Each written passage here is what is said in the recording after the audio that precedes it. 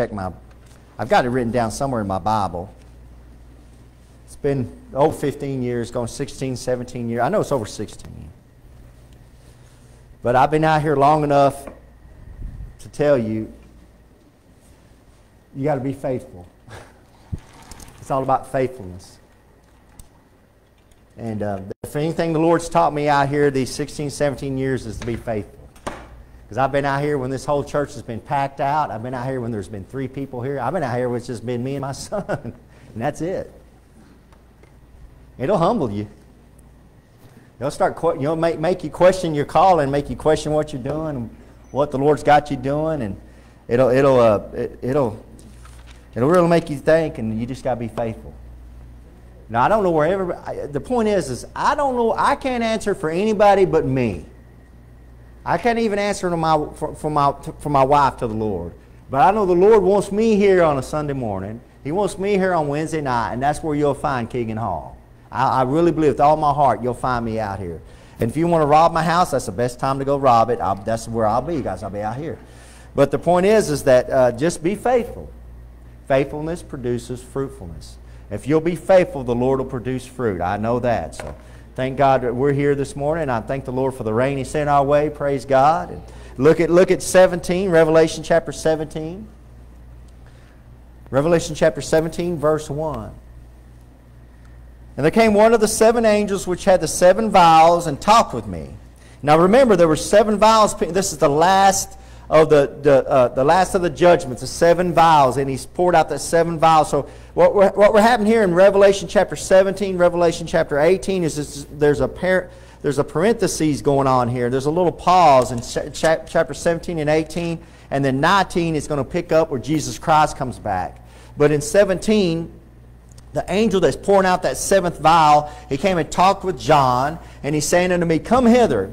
I want to show unto thee the judgment of the great whore that sitteth upon many waters, with whom the kings of the earth have committed fornication, and the inhabitants of the earth have been made drunk with the wine of her fornication. So he carried me, the angel carried John, away in the spirit into the wilderness, and I saw a woman sit upon a scarlet-colored beast, full of names of blasphemy, having 7 heads and 10 horns.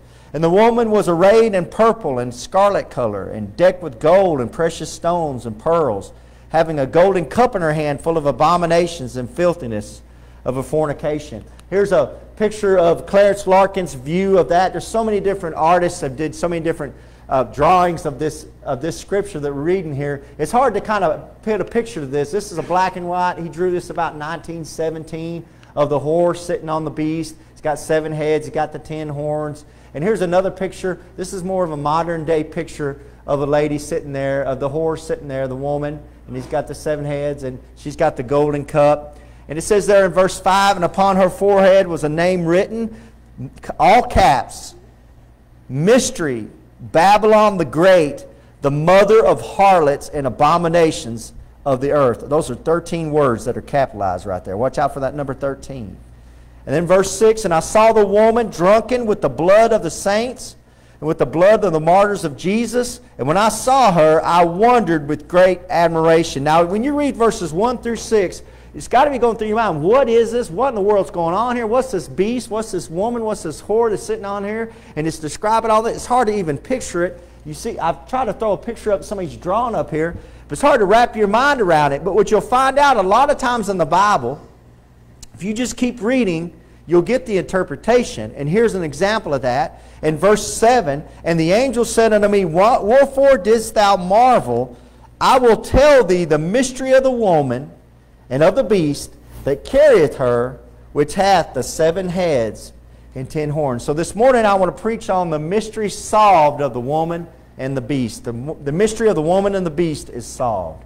Dear Heavenly Father, Lord, I just come to you humbly. In the precious name of Jesus Christ, Lord, I pray, Father, you bless this teaching, Lord God. I pray, Father, that you bless these people who come out here this morning, Lord God, to hear your word. And Lord, I pray your Holy Spirit will lead us and guide us this morning into all truth, Lord. I pray you hide me behind the cross. I pray, Lord, you cover me in the precious blood of Jesus Christ, Lord, that it'll be your words and not mine, Lord. And I pray if there's any picture, any image I throw up here, Lord God, that's not pleasing you, I pray, Father, it'll fall on blind eyes, Lord God. And if I say anything that's displeasing you, it'll fall on deaf ears, Lord God. I pray for all those, our loved ones, our brothers and sisters, Lord, that weren't able to make it out here to church this morning, Lord God. I pray you bless them wherever they're at, Lord God. And I do pray for some healing in the church. And Lord, I thank you for your healing hand. I thank you for your grace you've been showing us this last week, just in some answered prayer. And Lord, as we go through the rest of these services, Lord, I pray if there's somebody underneath the sound of my voice that doesn't know Jesus Christ as the Lord and Savior, they'll come on down here and get saved. In Jesus Christ's holy name I pray. Amen. All right, so we're going to look at this mystery. And he says, I'm going to show you, this angel tells John, I'm going to show you this mystery of the woman and of the beast. So I'm going to show you in verse 8. Turn to verse 8. Keep going to verse 8. The beast, and here's where he's going to describe it. Verse 8, the beast that thou sawest was and is not, and shall ascend out of the bottomless pit and go into perdition. And they that dwell on the earth shall wonder, whose names were not written in the book of life from the foundation of the world, when they behold the beast that was and is not, and yet is. Now we know from our study of the book of Revelation that that beast is the Antichrist. He shows up in Revelation chapter 13. He comes out by the water, and he's described in the same way with the 7 heads and the 10 horns. So that is the Antichrist, what we know to be the Antichrist. But what I'm going to show you here is that there's inferences in this chapter, in this verse 8, that Judas might be the Antichrist, or the Antichrist might be Judas returned. So in John, now I'm not going to make y'all turn to these because we're going to go quick this morning, but in John chapter 6, Judas is called a devil by Jesus. He said, didn't I choose you 12 and one of you is a devil? And that was referring to Judas. In John chapter 17, Judas is called by Jesus Christ the son of perdition. What makes that interesting is there's only 2 people in the whole Bible called the son of perdition. That's Judas and the Antichrist in 2 Thessalonians 2:3. That's the only 2 people in the Bible called the son of perdition. Another thing interesting about Judas is that in Acts chapter 1 it says Judas, when he died, he went to his own place. Judas went to his own place. Zechariah chapter 11 verse 17. Do y'all remember whenever we were studying that in Revelation 13 that whenever the Antichrist gets assassinated, he takes a deadly wound to the head, and evidently the Bible says it's by a sword, and that sword comes down and hits him and takes out his eye and takes out his arm, and that sword, and it looks like it kills him, and the Antichrist resurrects, and when the Antichrist resurrects, this is a prophecy of that. Woe to the idle shepherd that leaveth the flock, the sword shall be upon his arm and upon his right eye, and his arm shall be clean dried up, and his right eye shall be utterly darkened. So evidently that sword comes down on his right eye, it hits him right here, and it hits his arm, and it shrivels up his arm, and his right eye shrivels up, and then he comes back up, and that's when he becomes the devil incarnate. That's when he resurrects. That's about halfway through the tribulation period. Y'all remember those verses we studied? So then we turn to Jeremiah chapter 48, and I'm going to throw these up here and we'll read them together. You might want to write these down and go home and read them yourselves, because I'm not going to be turning to the Bible a whole lot. We're going to stay right here in Revelation 17 for time's sake. So in Jeremiah chapter 48 verse 24, God's talking here, and he says, upon Keroth and upon Basra and upon all the cities of the land of Moab, far or near, the horn of Moab is cut off, and his arm is broken, saith the Lord. So what makes this interesting is Kerioth is out of Moab. Judas Iscariot, that last name of Judas Iscariot means Iscariot, from Kerioth. So Judas was from the same area, Kerioth right here. But in the Greek it was Kerioth. So Iscariot means Judas of Kerioth, or you'd say like Keegan of Indian Gap, or Hank of Gustine, or whatever. That's what this is saying. So because there was 2 Judases, remember, of the disciples. So the way they'd say it is Judas Iscariot of Kerioth. And notice here this prophecy in Jeremiah chapter 48 says, upon Kerioth, which Kerioth is of Moab, the horn of Moab is cut off, and his arm is broken, saith the Lord, which is a direct reference to Zechariah 11:17, or the Antichrist. Kerioth is obviously here in Moab, and of course the horn in the Bible in Daniel chapter 7 is the Antichrist. It's described as Antichrist. That horn rises up, and that horn speaks great, marvelous things. And that's what Daniel's asking the angel, like, who is that little horn that pops up? And here's the prophecy of the horn of Moab. He's cut off, he's been took out, and his arm is broken. And then it says his arm shall be clean dried up. So there's something going on there where there's an association with Judas and the Antichrist. Judas and the Antichrist. I'm not saying 100% that the Antichrist is Judas come back, but there's some real great association in the Bible between the two of them. Is the Antichrist Judas return? So let's go back to Revelation 17:8. Let's read this again. The beast that thou sawest was and is not and shall ascend. So it says the Antichrist, or that beast, he was, and then he was not, or he is not, and then he yet is. See that at the end of verse 8? When they behold the beast that was and is not and yet is. That's a strange way of saying that. So let's break this down. The beast that was and is not and yet is. Let's break this down. So if Judas is the return of the Antichrist, or the Antichrist is the return of Judas, excuse me, was as Judas, he was as Judas, he is not, because Judas went to his own place. According to Peter, when he died, he went to his own place. He is not, yet he is. He is as the Antichrist. He yet is as the Antichrist. Let's look at the 7 kings. Verse 9. And here is the mind which hath wisdom. And this is the angel as he continued interpreting in those verses. Here is the mind which hath wisdom. The 7 heads are 7 mountains on which the woman sitteth. And there are 7 kings. 5 are fallen, and 1 is, the other is not yet come. And when he cometh, he must continue a short space. And the beast that was and is not, even he is the 8th, and is of the 7, and goeth into perdition. All right, wow, there's a lot in there in verse 10. Now you're seeing why I said it took us how many years to go through the book of Revelation? Like, I'm trying to do this in a 35-minute sermon, and this is really like probably a 4 or 5 hour study. But I'm trying to give it to you all, because I want to give this to you because I know some of y'all can't make it into Sunday school. Some of y'all can't make it up to Wednesday night service. That's why I started trying to preach Revelation on the Sunday service. So it says 5 are fallen. So the 5 are fallen. Those are 5 kingdoms. 7 kings, 5 are fallen. So there's been 7 kingdoms. There's going to be 7 kingdoms. So 5 have already fallen. So the first one will be Egypt, and that'd be with Pharaoh. After Egypt fell, Assyria came up, and that's Sennacherib. The third kingdom that came up was Babylon. That's Nebuchadnezzar. Y'all know the story of Nebuchadnezzar with Babylon. And then the fourth kingdom rise up. Media and the Persians, they took over for Babylon. They took over the Babylonian kingdom. And that was Cyrus. That king was Cyrus. The fifth one that showed up was Alexander the Great. And that was the Greece kingdom. So you have Egypt, Assyria, Babylon, Media, Persia, Greece, the 5 kingdoms. And then it says, and there are 7 kings, 5 are fallen, and 1 is. 1 is right now. So that 1 is right here. That 1 is would be Rome. At that time, was Caesar was in power. Rome was in power when John wrote the book of Revelation. So you have the 5 kingdoms, and then 1 is. There it is in Rome. And he is, and the other is not yet come. And that would be the Antichrist. Other is not yet come is the Antichrist before his deadly wound. So the first 3.5 years, the Antichrist comes in. He brings peace.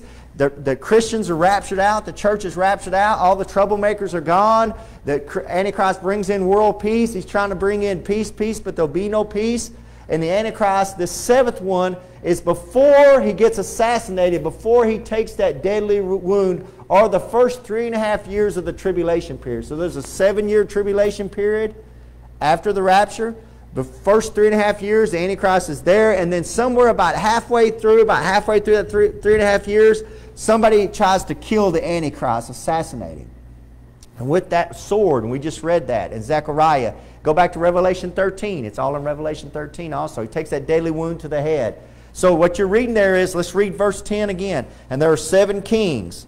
5 are fallen. I just give them to you. 1 is, that's Caesar in Rome. And the other is not yet come. And when he cometh, that would be the Antichrist. He cometh, he must continue a short space. That short space is 3.5 years. He must continue a short space, 3.5 years. And then verse 11. Let's pick it up at verse 11. And the beast that was and is not even he is the eighth. There's one, the eighth, and is of the seven. The eighth one comes out of the seventh one and goeth into perdition. And of course, perdition is the son of perdition, is the Antichrist and Judas. See the association there again. Even he is the eighth and is of the seventh. So, the beast that was and is not, even he is the eighth. I have it up here on the screen. So that's the Antichrist, the eighth one, the eighth king is going to be the Antichrist after his deadly wound and healing. That's that last 3.5 years when Satan incarnates him. That's when Jesus Christ says that's great tribulation. That's when the abomination of desolation is set up in the temple. That's when Satan evidently gets assassinated. He's laid there in the temple there on the Temple Mount, and he resurrects. And when Satan resurrects, he says, I'm God, worship me. And all the Jews, they flee Jerusalem. And then Satan starts killing them by the thousands, by the tens of thousands. And then that's when Satan just brings the whole world under control and starts telling the whole world, I'm God, worship me. That's back in Thessalonians. So it appears in verses 10 and 11, he's describing those 7 kings, or those 7 heads or kings, and that's what we have going on here. It's Antichrist before his deadly wound, others not yet come. The beast that was, is not, even he is the eighth. The eighth one is Antichrist after his deadly wound. Y'all got it all? Because I don't. I have to study it and study it and study it and study it. But it's all right there. Let's move on before our minds go boom. All right, 10 horns equal 10 kings. Look at verse 12. And the 10 horns which thou sawest are 10 kings, which have received no kingdom as yet, but receive power as kings 1 hour with the beast. Now notice, he describes a woman, and she's on a beast, and it has 7 heads and 10 horns. But notice, the Bible's describing, telling you that that's figurative, because that image he's seeing is representing 10 kingdoms and 10 kings and 7 kings. It's representing people. And it's telling you exactly what that image represents. And he says there in verse 12, and the 10 horns which thou sawest are 10 kings, which have received no kingdom as yet, but receive power as kings 1 hour with the beast. These have one mind, and shall give their power and strength unto the beast, or unto the Antichrist. So these 10 kings rise up, and they give all the power and all their power to the Antichrist to run the world. But verse 14. These shall make war with the Lamb. That'd be the battle Armageddon. We know the Lamb to be Jesus Christ. And the Lamb shall overcome them. Why? For he is Lord of lords and King of kings. Amen. You got the right one in Jesus Christ. And they that are with him are called and chosen and faithful. Amen. I talked about faithfulness, didn't I, already? Faithfulness. There's something to do. There's something to be, just being faithful to the Lord Jesus Christ. Look at the end of verse 14 again. And they that are with him. Are you with him? Are you against him? Amen. One of the two. This is when the preaching starts. Are you with him or against him? My testimony is I'm with him. I'm with Jesus Christ. Wherever he goes, I'll follow. That we sing those songs. I'm with him. Because he's done so much for me. You might have your king, but my king is the King of kings. You might have your Lord you bow down to, but my Lord is the Lord of lords. And they that are with him, are you with him or are you against him? Verse 15, and he saith unto me, the angel saith unto him, the waters which thou sawest, remember that beast comes out of the waters with that whore on it? The waters which thou sawest where the whore sitteth are peoples and multitudes and nations and tongues. That's the whole world. That represents the whole world. So waters in the Bible represents the whole world. The sea there. Verse 16, and the 10 horns which thou sawest upon the beast, these shall hate the whore. They're going to hate that whore that's riding that beast. And shall make her desolate and naked, and shall eat her flesh and burn her with fire. Destroys her. So those 10 kings, they hate that whore, and they're going to destroy that whore according to the Bible. For God, verse 17, hath put in their hearts to fulfill his will. See, God can use kings that are lost, Gentile kings. He can use them to get his will done. Do you know God's getting His will done through Biden right now? Amen. We are getting exactly what we deserve in America. You know who's a bigger idiot than Biden? Harris. That's the only. Kamala Harris is probably a bigger idiot than him. You better hope that something doesn't happen to Biden. We'll be in worse shape under her. Man, y'all are quiet in here. Did y'all vote for them or what? Listen, they're all idiots. This will put us all on 11. I don't like them, any of them. But we get who we deserve, and for God to put in their hearts to fulfill His will and to agree and to give their kingdom unto the beast, the Antichrist, until what? The words of God shall be fulfilled. God does what He's doing in the White House to get this book fulfilled. He brings in these people that you're going, why in the world are they doing it? Who would do any of that? Why would they do that? Because God gets them to do that because He wants something done in Israel. And He wants this world system to get set up. He wants the economy to be in the shape it's in, so He brings in that one world currency. When He brings in that currency that's cashless, and you have to go back to this one cashless society, that's what all this is working toward. So He can bring in the Antichrist and set the Antichrist up, in the end, so He can bring in Jesus Christ. And that's what He's doing there. Put in their hearts to fulfill His will, words of God shall be fulfilled. Not maybe, shall be fulfilled. This book's going to happen. Those 10 kings, the 10 horns are prophesied in the book of Daniel.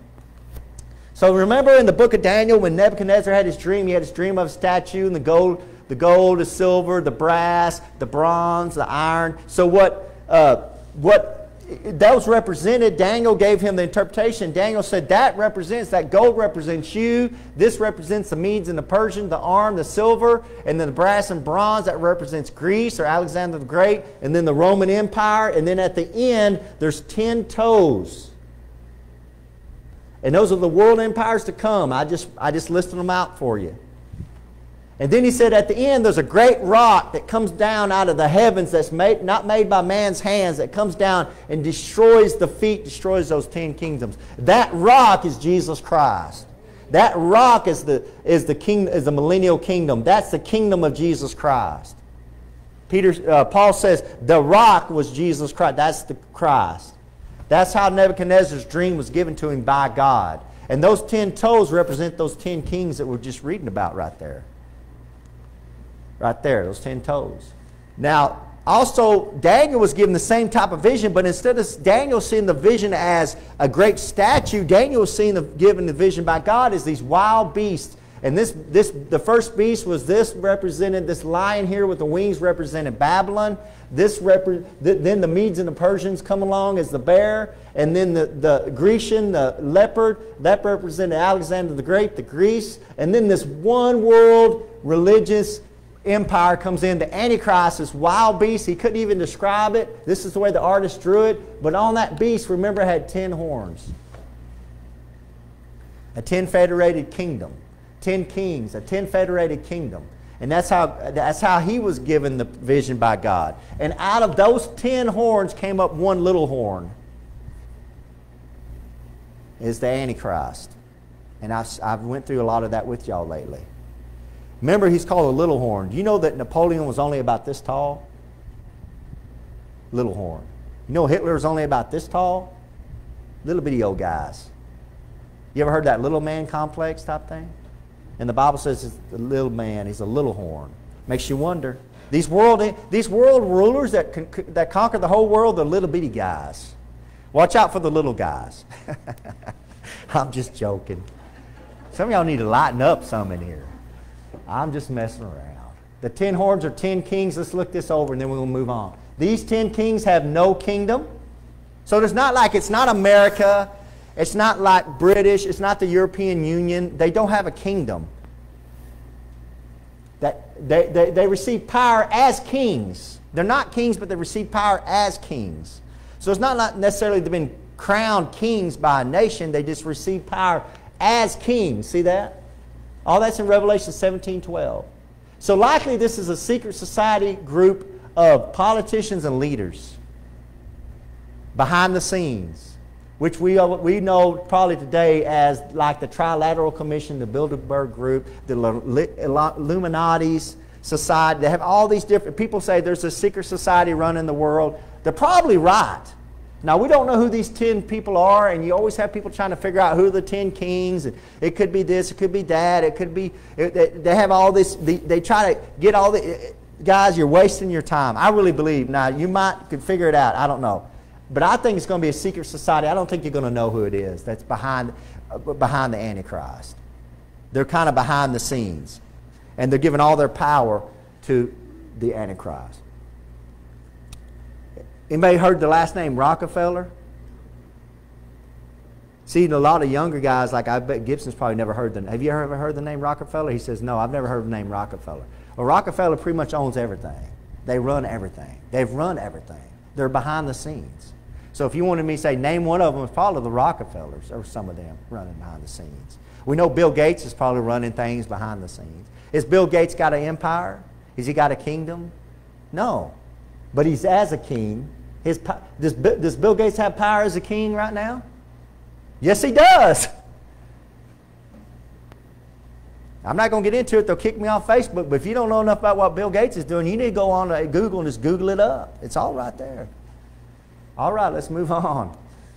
Imagery of the woman on the beast around the world. So what's interesting about this image of the woman that you read about the mystery of the woman that's riding the beast is you'll find this all over the world, this imagery of her. So on the European Union coins, you'll find this image of the woman riding the beast. So this is Europa, and the story, the mythological tale goes that Zeus, he incarnated himself into a bull because he loved this woman, Europa. He wanted to have her as his wife, so he incarnated himself into a bull, and then he come and stole her away. So that's the imagery of that, but that's the imagery of the woman on the beast. You'll see that all over Europe. They have statues all over Europe of the woman on the beast. Just like this. There's some more of that there. And that's all European Union stuff. It's all on their stamps. See the stamps? Woman on the beast. On the coins. That's European Union stuff. What's interesting about the European Union is they got a parliament. And at the European Parliament, this is the building for the European Parliament, the EU Parliament. And they designed it just like the Tower of Babel. This is the Tower of Babel where they're trying to reach them to heaven, and God came down and destroyed them and confused the languages. They did their building, and it's designed just like the Tower of Babel. It's Babylonian worship. That's what it is. All this stuff is Babylonian worship.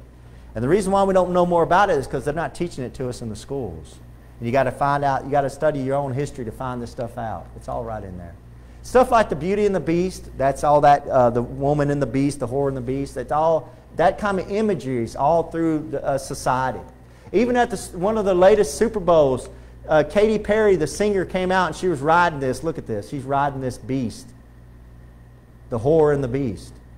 Katy Perry is a I'm going to call her a Satanist. I don't know if she'd call herself a Satanist. She's definitely wicked, wicked, wicked. But she's a preacher's daughter. She's a preacher's daughter. And she's riding this beast. And it's a halftime. Watch for this stuff. You'll see this stuff in society now. The mystery of the woman is solved. The Bible solves it for us if we study it together. Clue number 1. Go back. Clue number 1. Go back to verse 4. Let's read verse 4 together. And the woman was arrayed in purple and scarlet color and decked with gold and precious stones and pearls, having a golden cup in her hand full of abominations and filthiness of her fornication. So the first clue is that her colors are purple and red, and she's rich. Her colors are purple and red, and she has a cup full of abominations. See where this is going? The mystery is not that hard to figure out. First clue is her colors are purple and scarlet, and she's got a golden cup. She's full of abominations and filthiness of her fornication. Roman Catholic Church. Second clue to that is verse 6. It says there, I saw the woman drunken with the blood of the saints and the blood of the martyrs of Jesus.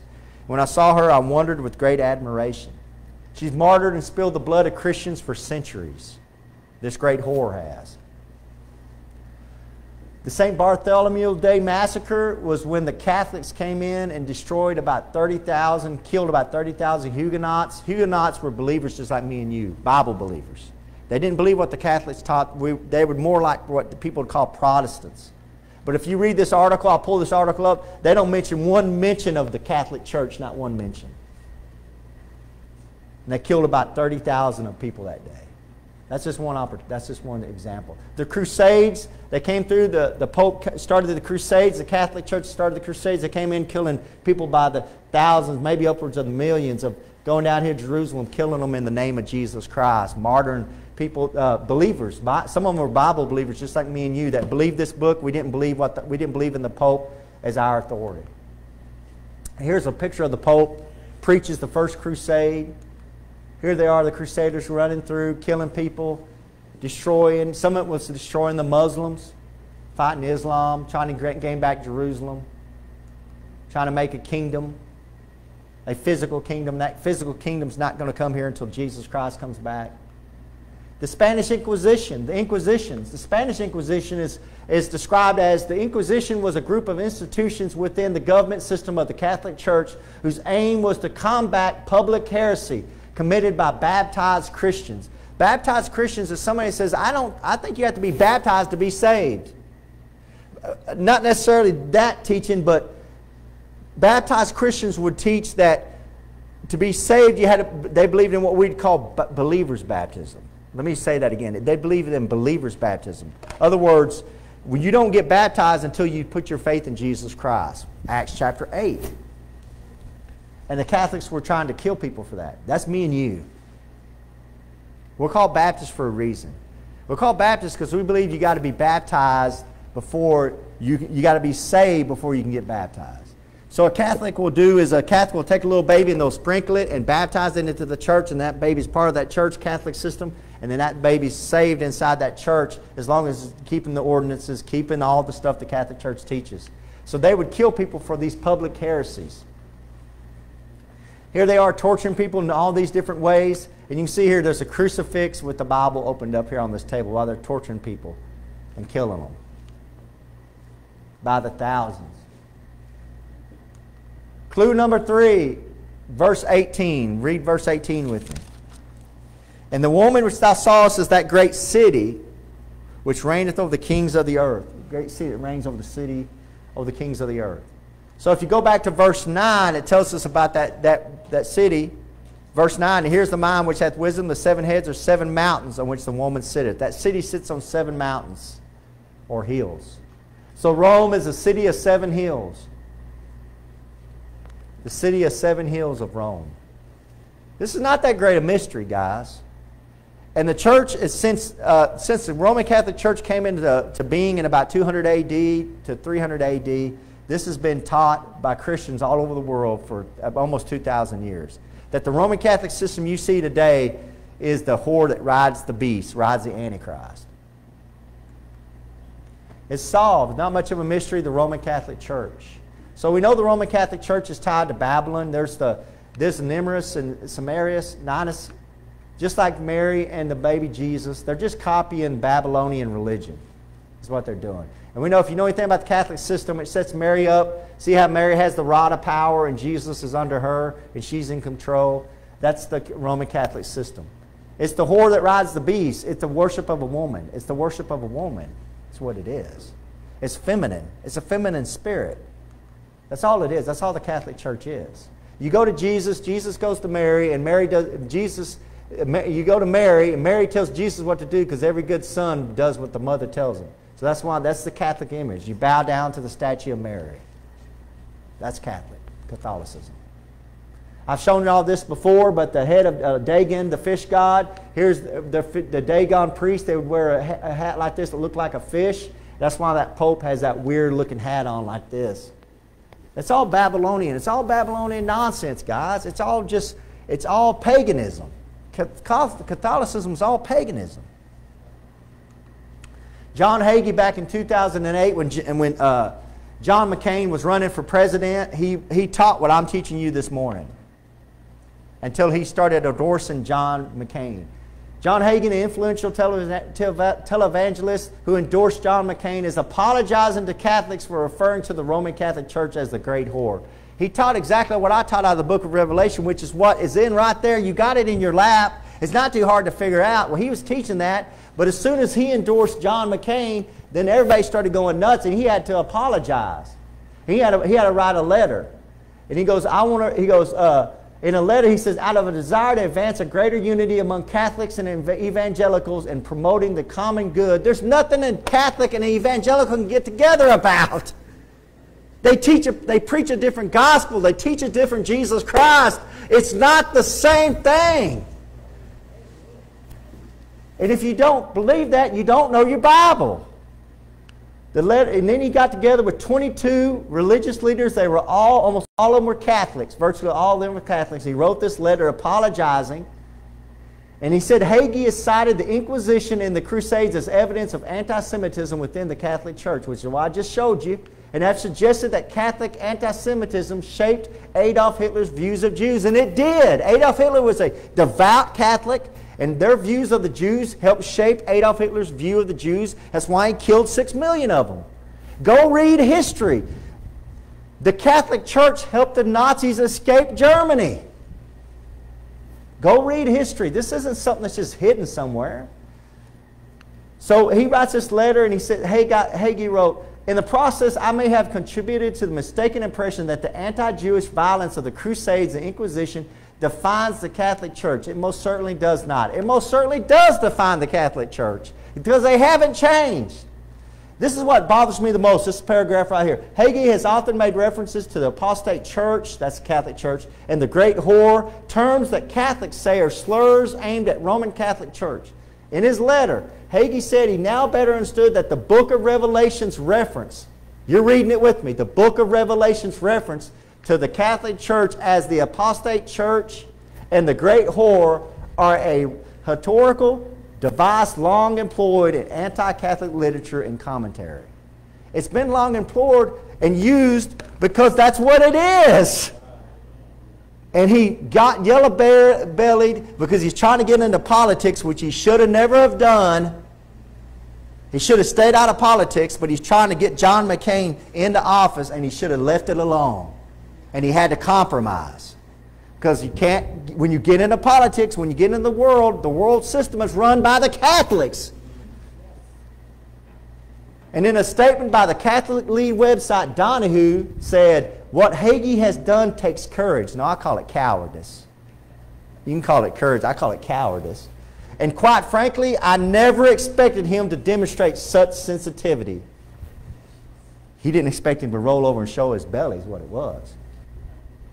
Guys, if you don't know anything about Roman Catholicism, this is the one thing I want y'all to remember this morning. I'm about to close. I'm going to show you some slides. You need to remember that the only reason you got this book is because people were fighting against the Catholics. You've got an English Bible in your lap. No thanks. Absolutely no thanks are to the Catholics. It's because of men like John Wycliffe. It's going to be a man like William Tyndale I'm about to show you that died so you could have a Bible in your own language, and they were trying to keep it from you. Why would the Catholics not want you to have a Bible? Because what they teach you doesn't come out of the Bible. That's why they don't want you having a Bible. That's the main reason to fight against the Catholics right there. He's the Morning Star of the Reformation. He's known as the Morning Star of the Reformation. John Wycliffe is quoted saying, where the Bible and the church, that'd be the Catholic Church, do not agree. And when it says, when the Bible and Indian Gap, or the Catholic Church, or the Church of Christ, or the Methodist Church, or the Presbyterian Church, when any church doesn't agree with the Bible, we must obey the Bible. Amen. Don't listen to what I say. Don't listen to what Indian Gap says, or the Baptist Convention, or the Methodist Church, or the Catholic Church. Listen to what the Bible says. And where conscience and human authority, that would be the Catholic Church at the time, are in conflict, we must follow conscience.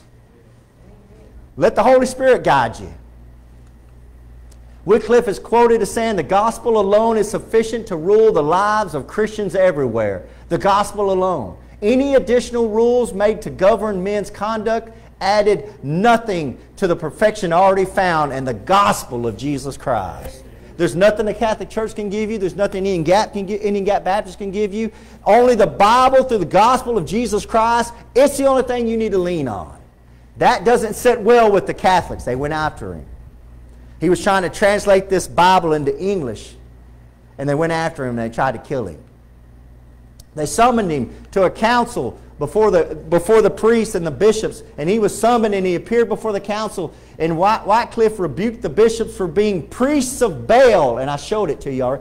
You're priests of Baal selling blasphemy and idolatry in the Mass and in indulgences. He called them out. That's why they didn't like him.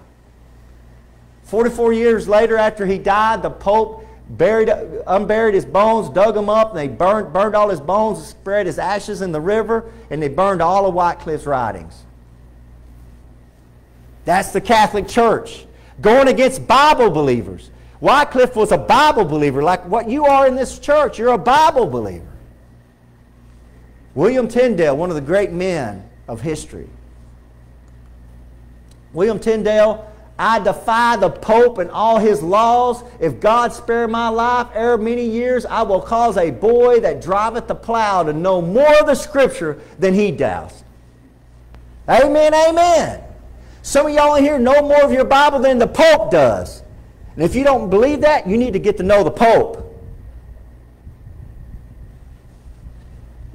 A bishop was arguing with him and seen a plowboy, and the bishop was arguing with him about how the common man doesn't need a Bible. The common man doesn't need to know the Bible. The common man doesn't need to read his Bible. And Wycliffe got mad, and that's when Wycliffe said that. So Wycliffe started translating the Bible into English, trying to get the Bible into your hands, and the Catholic Church was going after him, trying to kill him. William Tyndale was remembered for his translation of the Bible into English. For this, the Catholic Church killed him. I didn't write that. Somebody else wrote this. He was tried for heresy, choked, impaled, and burnt on a stake in 1536 by the Catholic Church for trying to get a Bible into English. You going to trust the Catholic Church? You go right on ahead. I'm not trusting the Catholic Church. In my mind, the Catholic Church is a great whore. She's defined right there in Revelation 17. God bless William Tyndale while he was on the stake as he's impaled and they're choking him to death. The last words of William Tyndale were, "Lord, open the King of England's eyes," as they burned him alive. Lord, open the King of England's eyes as he burned in flame. Less than 50 years later, you have this book in your lap. It's written. The book that's in your lap, 50 years later, this thing's translated. 1611. 400 years later, you're still reading it. You're still believing it. You're still trusting it in Jesus Christ to get you to heaven. You know the Jesus you trust is out of this book right here. And it's no thanks to the Catholic Church. If it was the Catholic Church's view, you wouldn't have a Bible in your lap. You'd still be under the authority of a Catholic Church. But thank God men like this were willing to die and to bleed to give you that book. And we won't hardly read it every day. And it wasn't just men, it was women sacrificing their life, dying, women and children, trying to get these scriptures as they were printed, trying to spread the Bible all over the known world. And the Catholic Church was going against them. If you got a good English King James Bible, at the first there's a dedicatory by the translators, and in that dedication of the translators, it talks in that dedication about the Pope. It talks about the popish people. And it talks about getting away from popish people. It's all in there. If you got a good King James Bible, it'll have it in there. And it talks about the King James translators were talking about popish people. People trying to control you through authority, through things. Don't let anybody control you. Brothers and sisters, let me close by saying this. And I know I'm running a little long, but let me close by saying this. You've got liberty in Jesus Christ. Don't let me take that liberty away from you. Don't let the government take that liberty away from you. Don't let the Catholic Church take that liberty away from you. Don't let anybody, don't let your parents, don't let your mom and dad, don't let your husband or spouse, don't let anybody take that liberty you have in Jesus Christ away from you. Man, guys, you got the most beautiful thing, the most beautiful liberty. It was Patrick Henry, a Baptist preacher, a street preaching Baptist preacher who said, "Give me liberty or give me death. Give me liberty or give me death." And we have men and women before us that followed the same path as Bible believers. They chose death. They said, "You know what? If you're not going to give me my liberty, I'll just rather die in Jesus Christ." They're great whores in the Roman Catholic Church. And John Hagee rolled over like a yellow-colored dog for politics. Makes me sick at my stomach. We got to keep fighting the fight, brothers and sisters. We got to keep fighting the fight. Dear Heavenly Father, Lord, I thank you. I thank you for your grace and your mercy, Lord. I thank you for this Bible, Lord, that was written to us in this English language, Lord, that we can read it and study it and believe in Jesus Christ and put our faith in Jesus Christ. And Lord,